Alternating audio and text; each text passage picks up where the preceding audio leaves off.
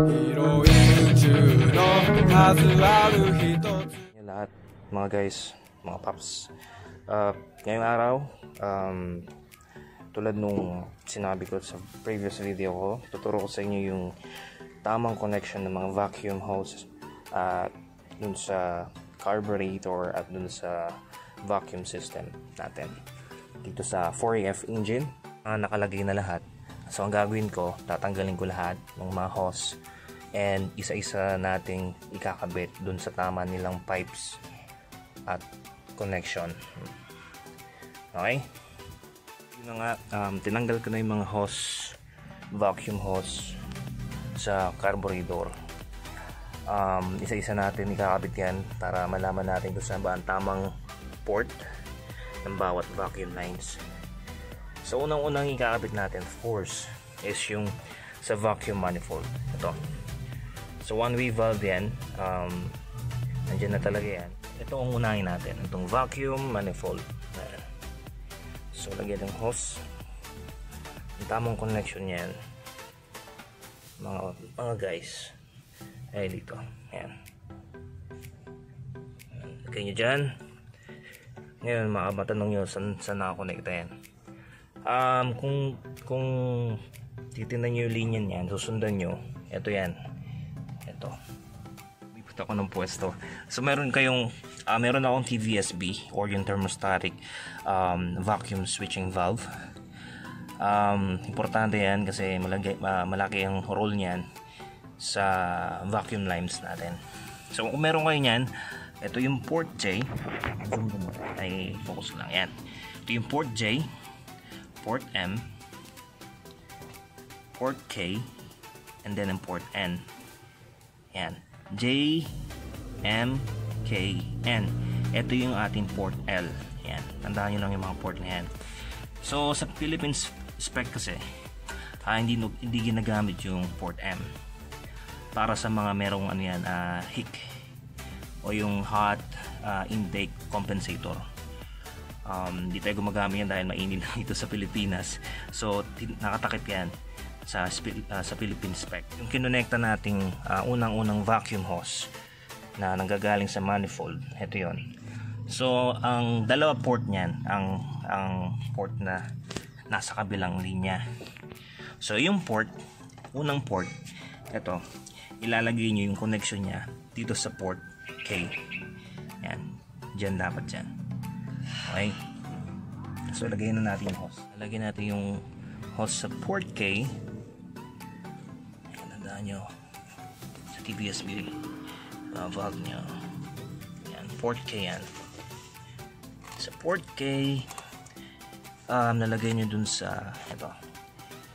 Ayan, isa sa connection o sa port nung vacuum hose na nilagay natin from the manifold vacuum. Lagay nyo lang yung hose dyan. Yan. So once na nakalagay na yan, ang sunod natin i-connecta is yung isang connection nya. Ayan. So ito yun. Ngayon ito i-connecta nyo dito sa ilalim na to, itong port na ito. Ayan. Explain ko sa inyo saan para saan yung port na to at itong vacuum line na to. Lagay muna natin yung hose. Tulad nga na sabi ko, lagay nyo lang yung hose dito and then dito sa ilalim. Ayan. Ayan.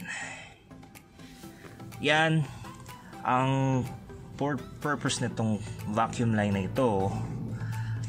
Para yan sa idle up ng aircon. Kung susundan yung linya nyan, ito yan, hindi ko na tinanggal yung vacuum hose. Ayan, nakakonekta yan sa idle up. Ito yung aking idle up. Ayan. So and then ito yung idle up. Ito yung pag nagbukas yan, hihigop siya ng hangin dito.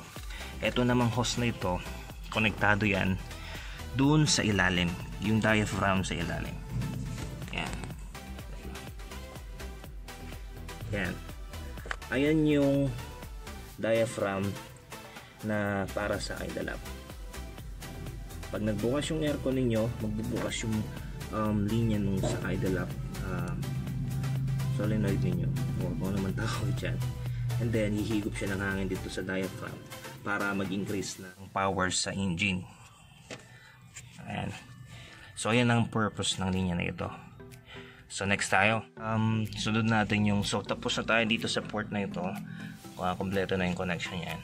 I-next natin yung port J dun sa TVSB. Okay, ito yung port J. Tandaan nyo, ito yung port J. J, M, K, N, L. So itong port J, lagyan nyo ng hose.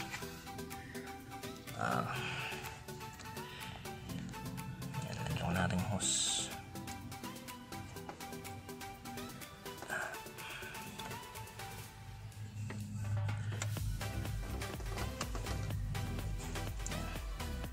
Once nalagay yung port J, ang tamang connection nyo ay ito. Ito lang yan. Ilagay nyo lang dyan. Okay. Ngayon matanong nyo, saan yung connection yan? Dito yan. So pag sinundan nyo yan, dito sa taas, and then etong unang pipe na dito, ayan. So maglalagay kayo ng hose dito.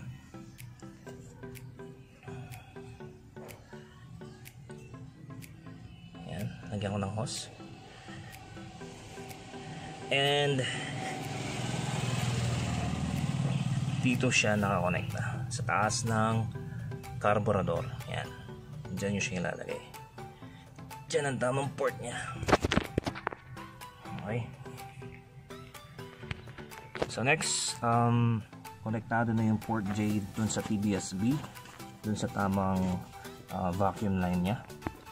Ngayon, ang susunod natin ay yung port L ng TVSB, which is yung nasa ilalim ito.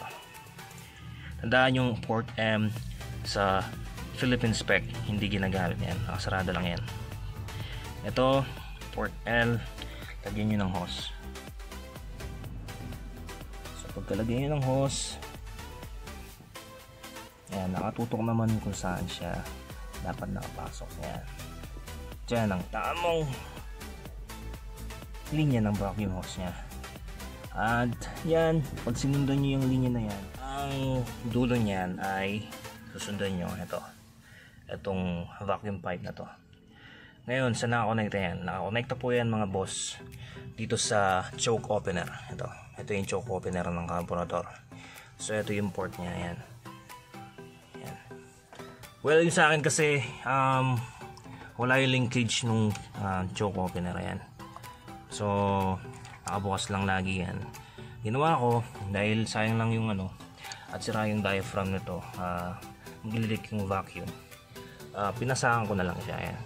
Sinarado ko na lang siya. Pero ang connection nito ito from dito sa choke opener na ito, yung hose niyan ay konektado dito. Yan. Lagay ko lang. Yan. So nakalagay na yan. Pero tulad nga na sinabi ko, sinarado ko na yan kasi nga sira yung diaphragm nitong choke opener ko at wala rin yung linkage dun sa ilalim. So yun. And then ang next natin, dito na tayo sa so nga pala, hindi pa pala tapos yung mga ports dun sa TVSB. Meron pang huling port, which is yung port N, yung nasa dulo. Yung port N, makikita nyo yun, nasa dulo ng TVSB. Ayan. So tandaan nyo, ito yan, port J, port M, port K, port N.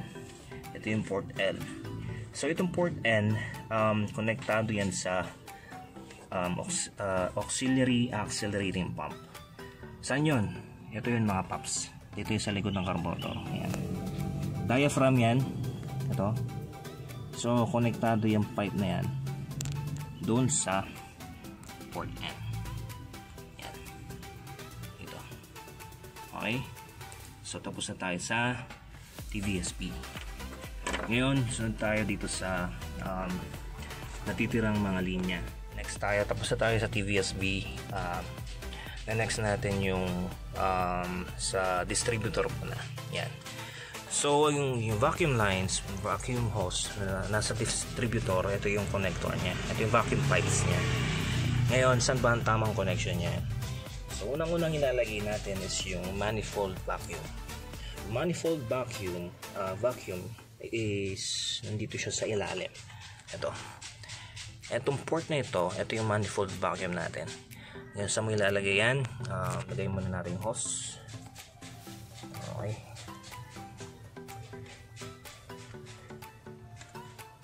Yep.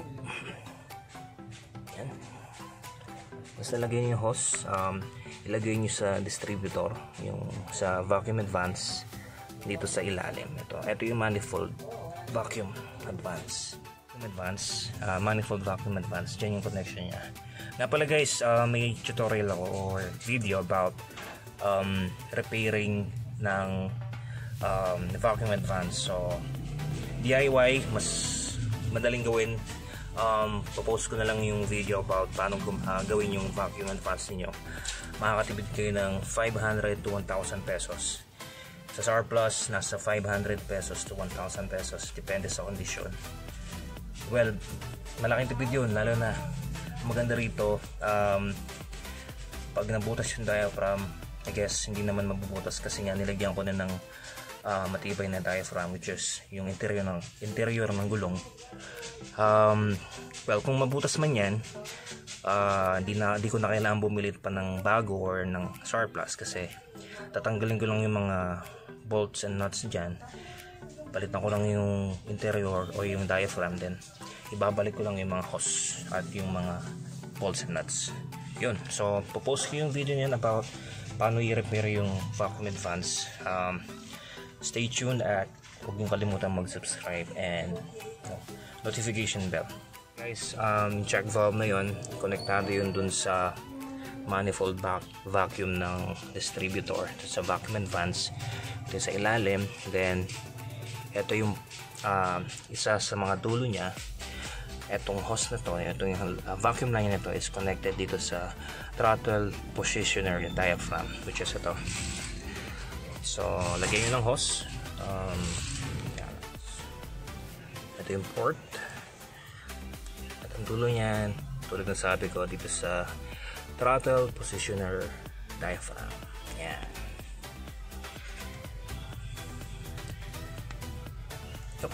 Once nalagay nyo na yan, dun tayo sa isang connection nung manifold vacuum advance. Ang isang port niyan, ito yon mga guys, itong nasa carburetor na to. Ayan. So connected yan, yung hose na yan, dito sa ilalim. Ayan, dito. So itong hose na yan, tinanggal ko kanina, ilalagay nyo lang dito sa ilalim ng vacuum pipe na to. Yan. So yan, hihigop yun ng hangin sa idling, pati ito, at siya rin yung hihigop dun sa manifold vacuum advance ng distributor. Okay?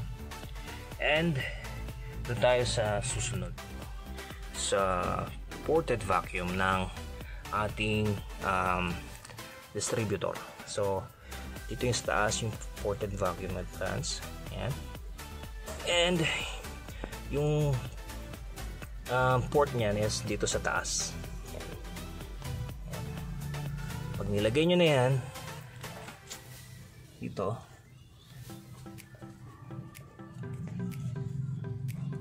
make sure na may higpit, walang leak.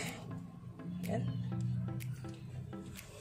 Yan, ito ported vacuum advance doon sa distributor. Susundan nyo yung pipe. Dito yan mga paps. Ito. Yan. Ito yung dulo niya. So, lagyan nyo ng hose to.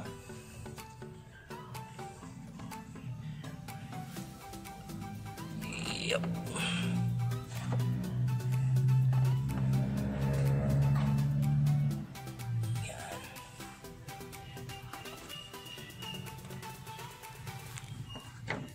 Oh, yeah.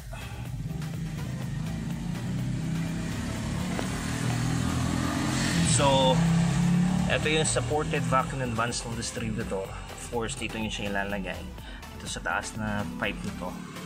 At pag tinunton nyo yung dulo niya, yes, ito yan. Dito. Yan. Itong pipe na to, itong port na to, konektahan nyo ng maliit na hose lang papunta dito sa distributor. So ang role niyan, kapag sa idling, hindi yan humihigop ng hangin. Magbubukas lang yung ported vacuum advance once na tumaas yung RPM ninyo. Okay? So ayan ang tamang connection niyan dun sa ported vacuum advance ng distributor. So almost done na. Halos lahat ng mga vacuum hose, vacuum lines ay connected na. Dun sa kabilang position na carburetor, meron diyang charcoal canister purge line. Ito yon. So nasa ilalim yan ng magnetic solenoid. Ayan. Yung pipe dyan, yung port dyan, is connected yan dito sa charcoal canister. Ito, purge line yan. Okay. Yan.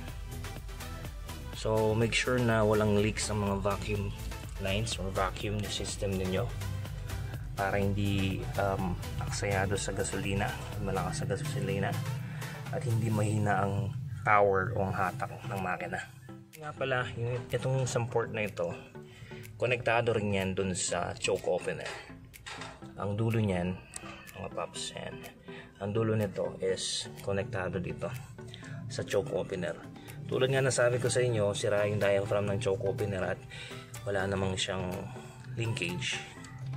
So ginawa ko, sinaraan ko na lang yung hose para walang leak doon sa vacuum niya, sa vacuum system. Mga guys, ayun na lahat ng tamang position ng mga vacuum lines, ng mga ports. Balik nyo lang yung air filter, meron kayong air filter, and then yung PCV vent. Ito yung PCV vent. Kailangan may filter ito kasi humihigop to ng hangin, ng fresh air papunta sa makina. At ito yung PCV vent, PCV vent na isa. Ito naman yung humihigop ng mga ng hangin dun sa loob ng makina pabalik dun sa carburetor, dun sa intake manifold para sunugin ulit ng makina. Importante ang role nito kasi lahat naman ng makina may konting blow by yan. Hindi may iwasan yan kasi dun sa ilalim ng oil sump, dun lumalabas yung mga combustion air at kailangan yun ilabas sa loob ng makina.